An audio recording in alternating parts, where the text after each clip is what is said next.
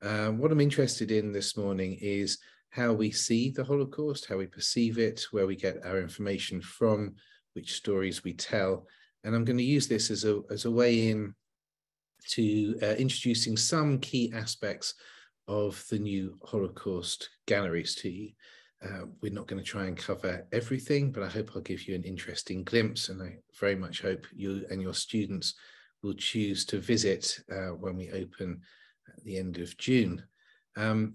So I'm interested in also what kinds of preconceptions, what sorts of knowledge, what kinds of expectations your students might have before coming to this exhibit. And I'd also love to hear a little bit from all of you, even though we can only do this through the chat, just to give you a chance to chip in here and guide a little bit how this is going to unfold and develop. I'd be interested to know, with your students, what would they expect to see in a new Holocaust exhibit, do you think? I don't mean that it's not a test, of course. I'm saying not expecting them to be experts in this history, but rather, what do they know from maybe some lessons that you've taught, but perhaps more likely could even be films that they've watched, books they've read, things that they've heard. The Holocaust is a large part of our popular discourse today, often gets used, sometimes misused for different agendas. What would they have heard of the Holocaust, and what would they expect to see in these galleries? So anything you think your students, any of these questions here, what was the Holocaust? What happened in it? When and where did it take place? If you were to be asking your 14, 15, 16-year-olds these questions, who was involved? Or maybe even what was the role of the United States? What kinds of collective picture do you think we would get? What would our collective memory begin to look like here? So if you just like to pop some of those thoughts into the chat.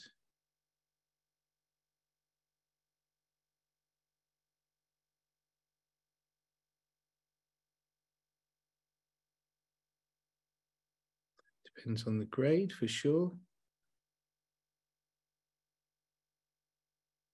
I don't know the role of the US I'm seeing there. Anne Frank is mentioned, people that lost their lives. So, the US was that of a liberator. Someone likes the question about the US, that's good. Jews were put into camps and ovens by the Nazis. US saved the Jews. Hitler was a cruel leader.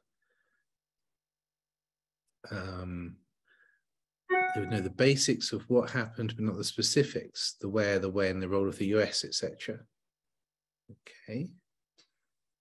Nazi Germany and Anne Frank is mentioned. Not terrified. Sorry, it's moved on quite quickly. Some have read Mouse.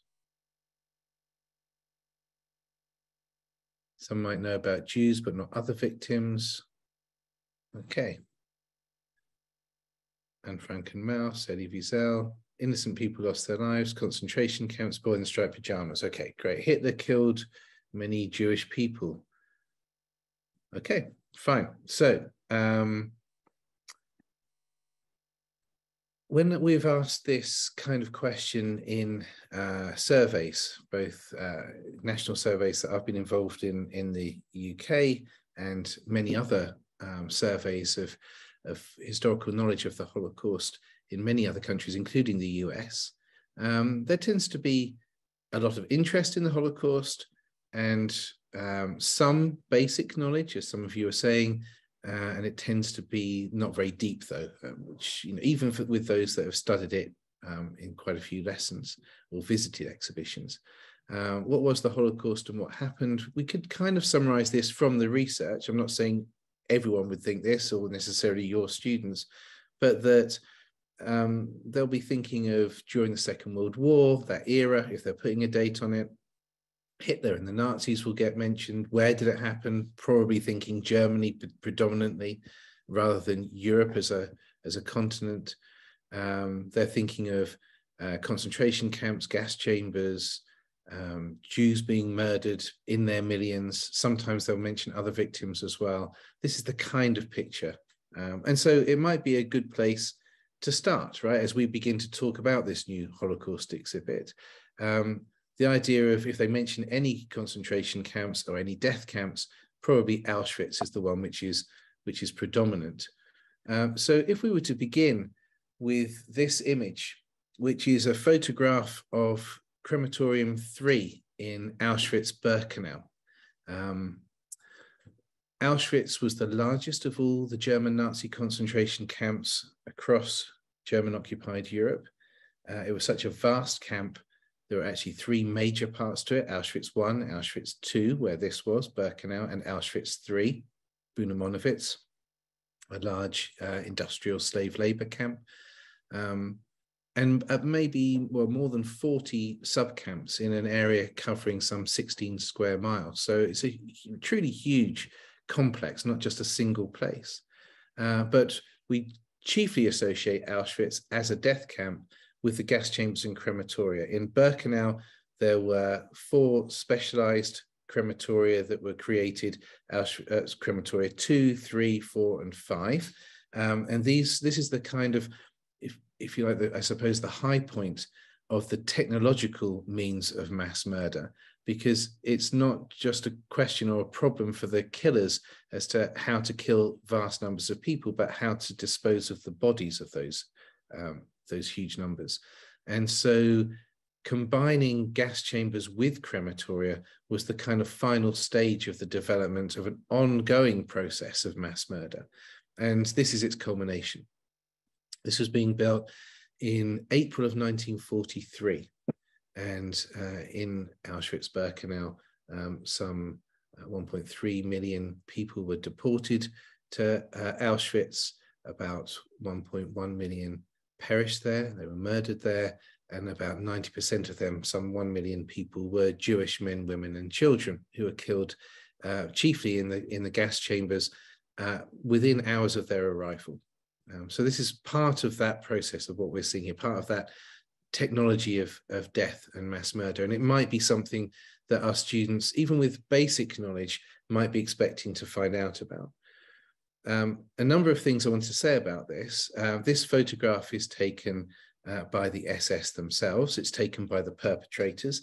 And that's a starting point when we think about how we represent the Holocaust in public museums, in books, in films, in teaching, in classrooms. We are predominantly relying upon the perspective of the perpetrators, of the killers. Most of the documentary evidence we have, most of the photographs that survive come from that side. So we're looking through the lens of the killers and we're forced to share their gaze in this kind of a photograph. So that's just one point to put out, that when I asked in the title of this presentation was the Holocaust Through Whose Eyes, very often we are forced to share that gaze of the killers or the perpetrators themselves. And that's problematic, of course. But it's also, we do have rich testimonies from survivors. We do have even some documentary evidence. There were Sonderkommando, Jewish prisoners working inside these gas chambers and crematoria that, although they themselves were murdered, wrote secretly, clandestinely, notes and documents about the process and buried them in the very ashes of Auschwitz itself, discovered after the war. We have some sketches, some drawings. We even have a few photographs from a smuggled camera that the victims themselves took. So there are precious items, but few of them compared to the picture that we get from the perpetrator side. The other challenge that we have when we're talking, thinking, studying the Holocaust is that despite so much evidence does survive, so much of it was also destroyed. This is a story of mass murder and of the destruction of people, vast numbers of people and communities and ways of life that were destroyed in Europe forever. But it's also a story of the destruction of the evidence as the killers realized that the war was turning against them, and as they were in retreat, they destroyed as much as they could. So they killed the last witnesses, as many of them as they were able. They blew up the gas chambers and crematoria, they burnt documents. So this building no longer exists. And the other reason I mention this now, and I begin the session with this discussion, is because we also live in a time of Holocaust denial, and of Holocaust distortion. You know, how do we really know what we know about the past?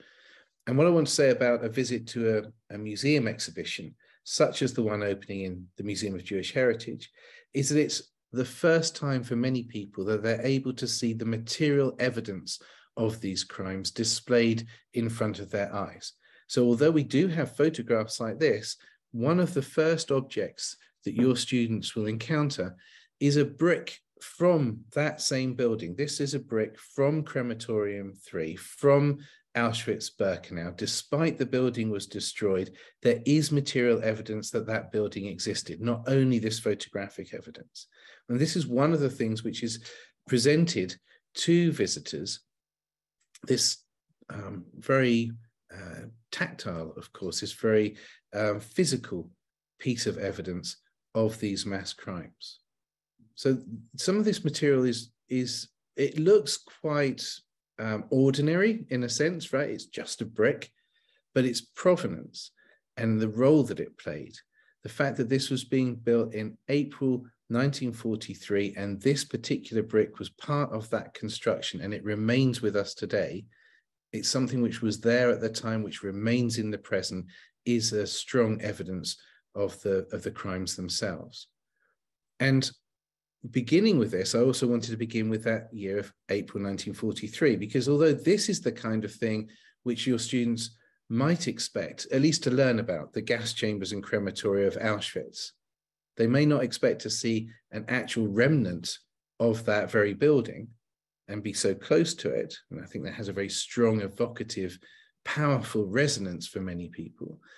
But there are other pieces of evidence from the same time, the same moment in time, if you like, which will perhaps be more unexpected. And in the same room, a very early room in the exhibition, alongside this discussion of what Auschwitz became, you'll see this illustration from a pamphlet, an advertisement, a program for a pageant that took place in New York City itself. So not far from the Museum of Jewish Heritage, in Madison Square Garden, right, in Manhattan.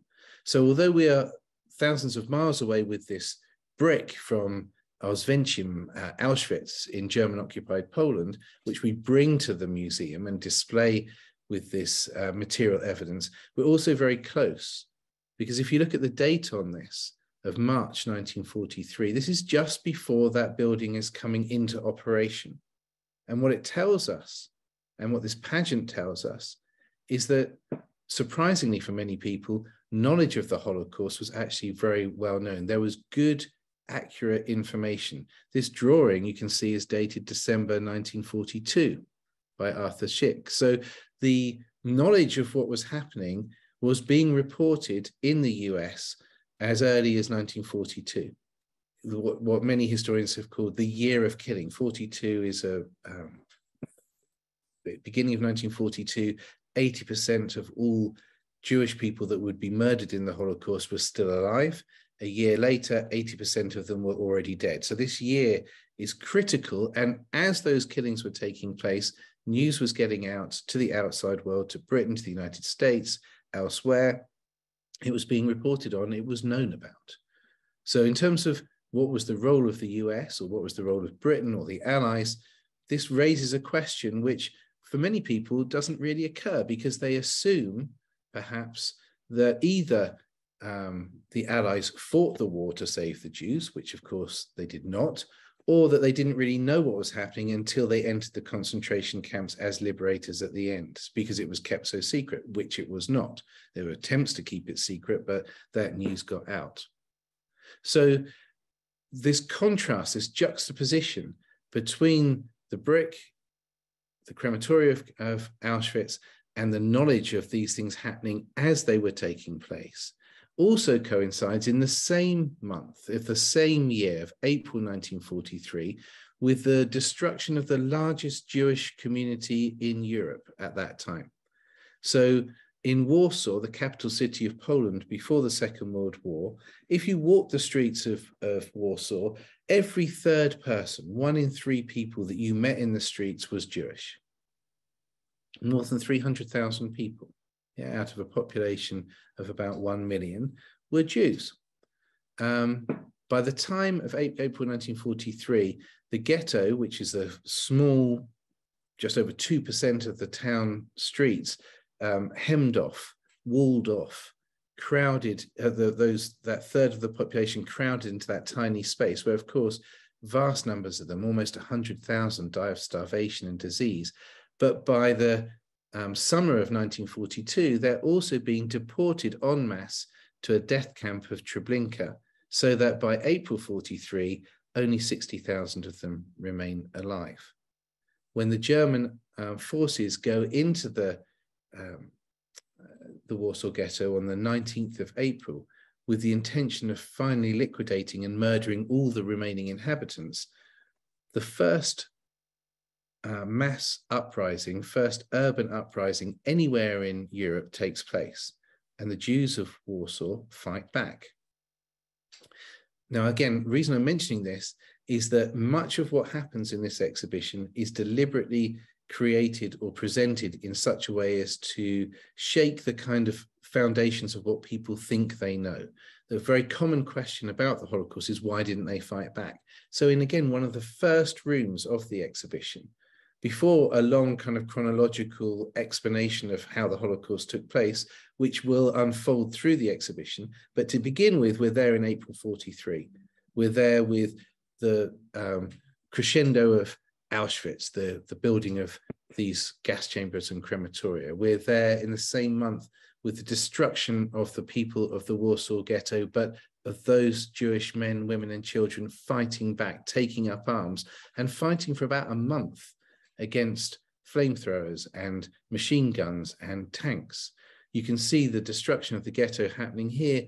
It was said that the fires were so intense that the places, the pavements melted, right? So this enormously intense period of fighting taking place at the same time as in New York, this pageant is taking place, trying to alert people to knowledge of what was happening in Europe. And that public outcry pressured the British and the Americans, diplomats from each of those countries who can be seen here. Going from left to right, you have a British delegate, an American delegate, Howard Dodds, Richard Law, the head of the British delegation, another American delegate from New York, actually, and finally another British delegate. Now they're meeting at a conference in Bermuda, again in the same month, April 1943, to discuss what could be done to help more Jews survive this onslaught from the Nazis, which was, as I keep emphasizing, extremely well known at this particular point in time. How could the Allies, or should the Allies, do more to accept Jewish refugees? This is emerging out of those sorts of protests, such as that one in Madison Square Gardens in New York and elsewhere.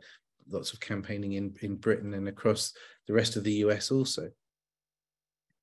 These delegates are meeting on the same day, the actual day that the Warsaw Ghetto breaks out, just coincidentally, the 19th of April.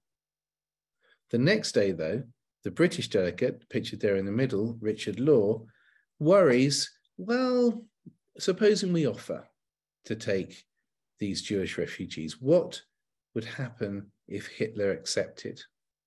If he accepted a proposal to release perhaps millions of unwanted persons? We, said Richard Law, might find ourselves in a very difficult position. Hitler, might say, all right, take 1 million or 2 million. Then because of the shipping problem and all the other logistics, where do you take people, where do you house them, how do you feed them, we should be made to look exceedingly foolish, said Richard Law in his hotel conference on the island of Bermuda with his American colleagues. So they knew what was taking place, they discussed what more could have been done, and this was their concern. The very next day, returning to Warsaw and that ghetto that has been now beginning to be fought, that ghetto uprising for 2 days, the very next day, the following day of the 21st of April, a secret transmitter sent a message from the ghetto, from the inhabitants of the ghetto, picked up by a Swedish intercept.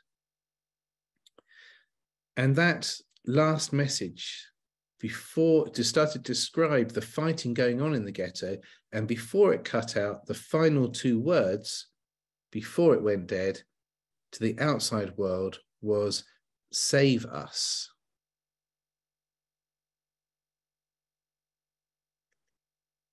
In Bermuda, though, the only item on the agenda was how could they help 5,000 Jews who'd already reached Spain.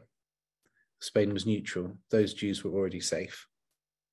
The only outcome was to take 630 of those Jews from neutral Spain to North Africa.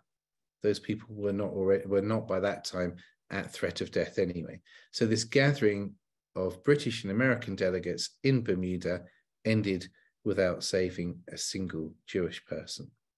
What does that say to us about knowledge of the time, of what was understood, of what decisions were taken, and how does that position the Allies vis-a-vis our collective memory that we fight the war either to save the Jews or we at least come in as liberators? What does that do to that kind of picture? Back in Warsaw, after the fighting of lasting, as I say, 1 month, the ruins of the ghetto in rubble. And going from Auschwitz to Warsaw, a detachment, a group of prisoners from Auschwitz were taken to clear up the ruins of the ghetto.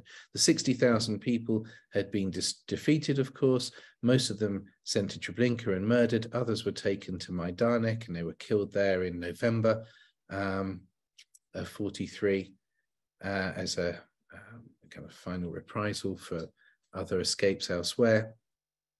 Almost all of them are murdered. A few survivors of the Warsaw Ghetto that survived the war.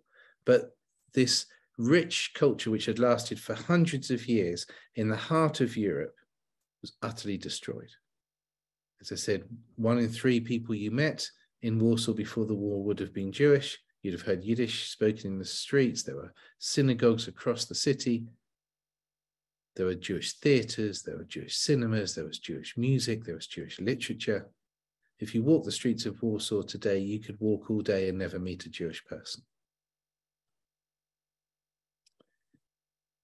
But this detachment clearing up the rubble, one of the men from Auschwitz, Shlomo Schlesinger, as he moves this rubble, discovers this talit, this religious man's prayer shawl amongst the rubble, and at great risk to himself, he salvages it, a trace of that community that had been destroyed, a trace of those that had led this uprising, fought in this uprising perhaps, and a mark of his own resistance by trying to keep a trace of those people alive. He managed to eventually escape and join the Polish underground, and he survived the war and kept that talit with him.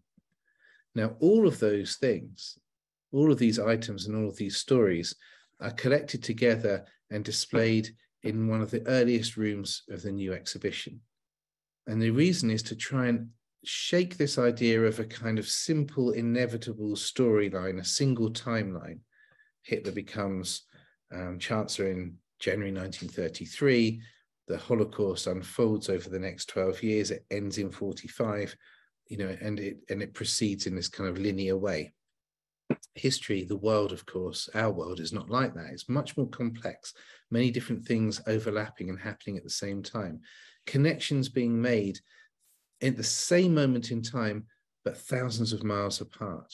We're moving from Warsaw and Auschwitz in German-occupied Poland, to Bermuda, to New York, to Britain, to America, and pulling all of this together, this knowledge and these separate but connected events, and also showing, we hope, a different way of seeing the Holocaust, not only through the eyes of the perpetrators, and we have to understand their ideology and their motives and the reasons for their actions if we're going to explain the Holocaust, but we also want to understand what was known by others. What did others see? What did they understand? How did they react? And how did they behave? And we want to show that Jews and other victims were not just a passive mass. We want to rehumanize them. We want to show them as individual people with agency, and to show that genocide is not just something that happens to people as objects, but rather they are subjects trying to understand and respond as best they can.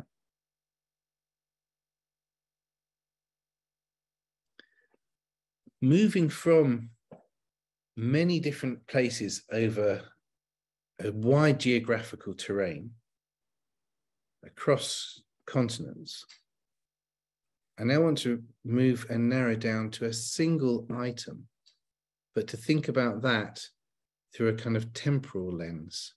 So one of the ways which we can create a more complex picture of the Holocaust is through its geography.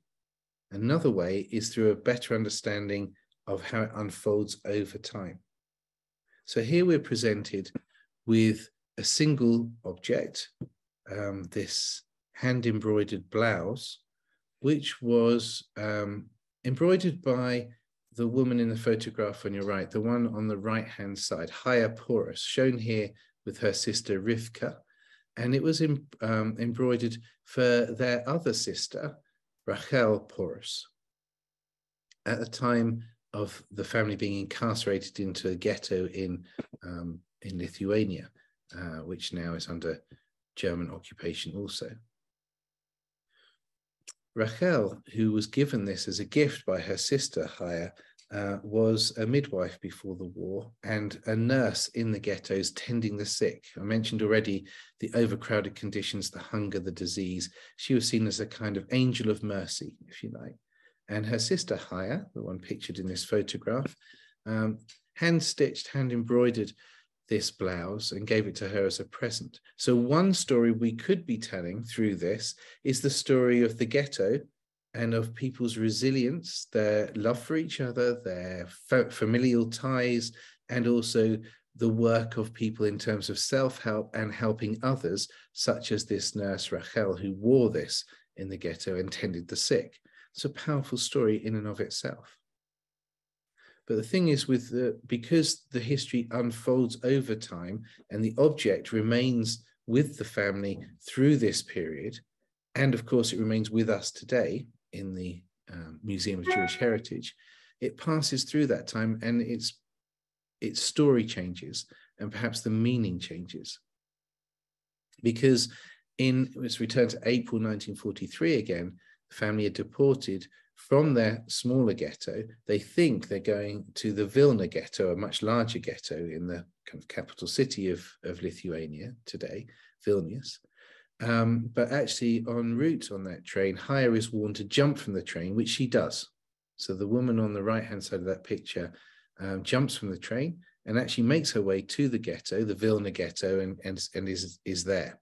The train, though, continues to the forest nearby Vilnius, the forest of Ponar, where the people are taken from the train and forced to strip and are shot into mass pits, mass murder. So a huge amount of the killings of the Holocaust are not done in gas chambers, but are done by shooting, face-to-face killing, men, women, and children shot to death into these mass graves. The woman who had been wearing this blouse, Rachel Porus, was amongst them. And she undressed, this was amongst her belongings. Someone who was one of the Jewish people given the task of collecting the belongings recognized the blouse, understood that Chaya had got to the Vilnius ghetto and managed to return it to her in that ghetto.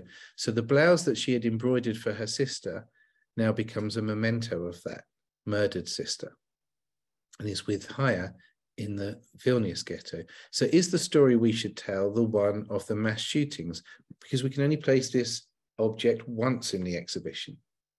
Yeah, it can only sit in one room. It can only be in one display case. So this is a challenge that, as curators, we have to decide, where does this go? What story does it tell? But the story doesn't end there either, because Chaya, now with the blouse herself, escapes from Vilnius and joins the partisans in the forests of Eastern Europe, the forest nearby to Vilnius. and is part of a partisan group called Nakama, or revenge in Hebrew, fighting the Germans. And there were some 30,000 Jewish partisans fighting the Nazis from the forests of Eastern Europe, a story which is often undertold. When people ask why didn't they fight back, it neglects the fact that so many people did resist, so many people did fight back, as we saw in the Warsaw Ghetto Uprising, as we see again here through this blouse. But that's a different story, right? So is that the story we tell, and how she survives the forest, and how she continues to patch up this blouse in the forest and keeps it with her as a memento of her sister? And of course, eventually gives it to the Museum of Jewish Heritage, where it's now on display. So when you come to the exhibition with your students, look for the blouse and see where we decided to place it, but also which stories were attached to it and how we try to integrate and weave stories together that take place over quite a period of time, even though we can only show it in one single place. So we've got the spatial dimension, the geographical dimension of the Holocaust, a continent-wide genocide, many different things taking place at the same moment in different places. And we've got the temporal dimension, that challenge of how do we tell this story over time, and how do we make this accessible to our audiences and to your students. Moving from this blouse, I'd like you to think, why that kind of care and attention to the embroidery? What does it mean to us to put on our clothes in the morning? What clothes did you get dressed in today? Did you choose the shoes to match your outfit when you went out for the last evening when you went to a theatre or to a restaurant? How do you cut your hair? Do you wear jewelry? Do you have your ears pierced, right? How do we present ourselves to the world? How do we want to be seen? What does it say about our identity? What does it mean to be comfortable in our clothes? What does it mean to be clean? And then think about this dress, which was given to an 18-year-old Jewish young woman from Hungary, Rose Safro, when she arrived in Auschwitz on a cattle car with thousands of others, not knowing really where she was, arriving on the ramp of Auschwitz-Birkenau, and several thousand people being divided into two large groups, men and older boys on one side, women and young children on the other, walking towards a Nazi doctor who decides for each of them in turn, do they go into the work camp, where their life expectancy was just a few weeks if they were Jews, or are they murdered on arrival in the gas chambers within hours of arriving at Auschwitz, which was true for typically 80% or more of them. This young woman, because she was healthy and strong looking, was chosen for work in the camp. But all the clothes that she arrived in were stripped from her. All the possessions that she arrived with, the pots and pans, the photographs, mementos from home, any jewelry which she had, everything taken from her, everything looted. The hair was cut from her head. Women's hair would be reused to weave into fabric to make carpets, or to use as insulation, or could be used to make socks for U-boat submarine crews, German submarine crews. Everything people brought with them. The mouths of the dead were plundered to pull the gold teeth from their mouths and melted down, right? Everything was stolen from them. And what she's thrown, what she's given, is an ill-fitting garment, probably taken from one of the dead inmates. So usually filthy. It could be have blood traces on it, vomit, feces. No underwear. Women given nothing for their sanitary needs when they have their period. No way of getting washed, no way of getting clean. This dehumanizing process where everything is taken from them. And this is another process which we see happening throughout the Holocaust, where everything which makes a life worth living your friendships and your family, your loved ones taken from you at that moment of selection, your clothes stripped from you, your hair shaved off your head, your name taken, a tattoo placed on your arm. This every single aspect of what made you you being removed, include even your own name, your work. What job did you do before the war? What status did that give you? What fulfillment did it give you? Now work becomes a way of murdering people. People are literally worked to death. Food becomes so scarce that people are on starvation rations. So the joy of sitting together and eating a meal together, conversation, everything is destroyed. When you feel unwell or you're tired at night, you go to bed and you pull up your blankets and you cuddle yourself down, or you hold your lover. Now in places like the concentration camps like Auschwitz, it's a hard bunk with maybe a thin blanket to keep you warm even in freezing conditions, where you are lying with the dead and the dying, where people are crammed in. Even sleep is taken from you from what it meant before. Every process of what it meant to be you is removed. This is what she's wearing. She survived and she kept this. Also, in Auschwitz, Margit Rosenfeld, another inmate of Auschwitz, cuts a piece of leather from her shoe and takes thread from her clothing to fashion this pendant. So even as we see the degradation and the dehumanization, and it's too easy for us to unwittingly reduce the victims to this kind of faceless mass. If we take time and pay attention to how they responded and what they did, here we see the remarkable resilience of a woman who risks at least a severe beating, perhaps even death, to retain some kind of trace of who she was before. Or elsewhere, in a subcamp of Stutthof, with those starvation rations, one young woman, Esther Heitlin, receives a knife, this battered, scratched, not very ornate utensil from a German guard. Occasionally things were given out. And she uses it to cut the loaves of bread that she receives and with her mother and her 3 sisters to share it out evenly.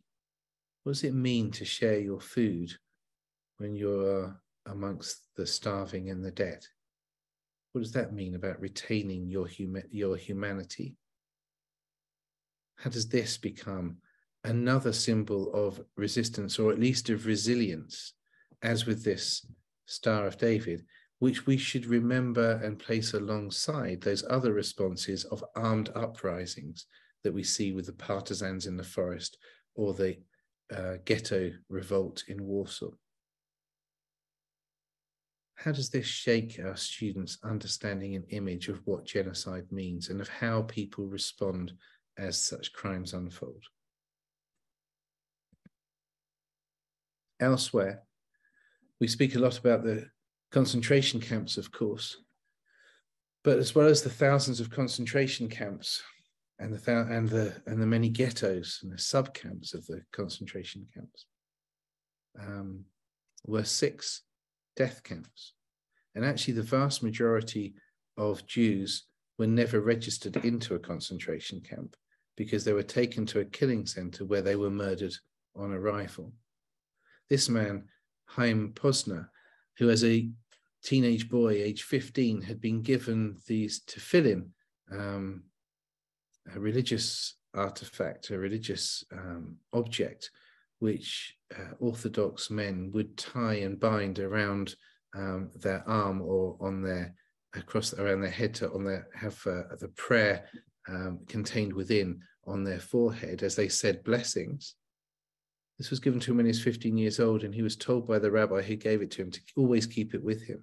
He retained it with him even when he was sent to Sobibor, one of those 6 death camps. he managed to conceal it in his long underwear. He managed to hide it from the guards and their auxiliaries, and he buried it in a tin on the grounds of Sobibor. Sobibor, 167,000 people at least were murdered. But in October of 1943, again a sign of resistance, even within the death camp, there was an uprising. As there was in Auschwitz, as there was in Treblinka. And some 300 of the inmates of Sobibor managed to break out. They killed some of the guards, they got through the wire, they crossed the minefield, they made for the forest. Many of them were killed in the attempt, others were hunted down. Out of those 300 escapees, only 50 survived the war.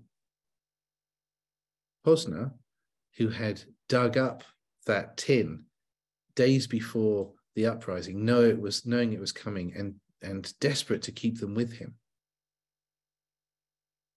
escaped and was one of the 50 out of just 167,000 people murdered in Treblinka, in Sobibor, that survived that death camp. One of those few witnesses. And this is an object from that death camp, from one of those survivors. And his testimony also is shown and given in the new core exhibition.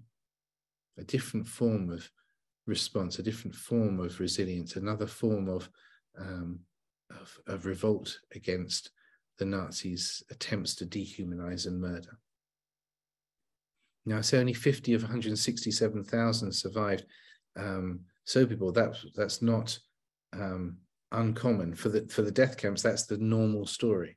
In Belzec, for example, some 450,000 people are murdered. Just 2 people survived, and one of them was killed shortly after the war. We have one testimony from Belzec. So return to that question, through whose eyes do we see the Holocaust? We are overwhelmingly dependent, of course, on the perpetrators' documents, stories, and accounts, and they're needed in order to explain what happened and how and why. But we also need to understand who these people were that were murdered, the communities that were destroyed, and to understand something of them pre-war, of their lives, of their work, of their loves, of their hopes and their dreams. Because if you don't understand what was destroyed, how can you begin to appreciate what was lost? So through the eyes of the victims, through the eyes of the survivors, through these remnants, these artifacts, these precious few survivors, we also tell that story. And to end, and I hope a strong contrast with the dress of rose saffro that she was given in Auschwitz, we have another survivor, Franja Blatt, who survived a death march, who was liberated by the American army, and soldiers gave them bolts of cloth. When she was liberated, she weighed just 60 pounds, the average weight of an 8-year-old child. And the soldier that saw her and her sister said, "My God, children are here." She and her sister were 26 and 27 years old, but they were so starved, they were so small, they were so hungry, they were so close to death, they'd lost so much weight, he mistook them for children. As she brought herself back to life with the bolts of cloth that she was given, she made this, what we might call liberation dress. And you can see stitched into it some panels as it was let out as she put on weight again. And a year later, she's wearing that dress in the displaced placement camp, still in Europe, with her new daughter Tova in 1946. It's some ways a symbol of hope, but we shouldn't see an image like this and assume that things were restored. The vast majority of survivors were utterly alone in the world. They had no home to return to. They had no community left. they found solace with each other, they found comfort with each other, and they tried to rebuild. But many of them, of course, had children before who were murdered, and many of them never recovered, even though they attempted to rebuild their lives as best they could. And throughout Europe, as I said today, in towns which had once thriving communities, you can now walk those streets and not see a single Jewish person. This is how part of the way we bring the exhibition to a close, and it's where I'll leave this presentation now and invite, if we have time, you to offer any questions, thoughts, or comments. But thank you so much for your attention. Really appreciate it.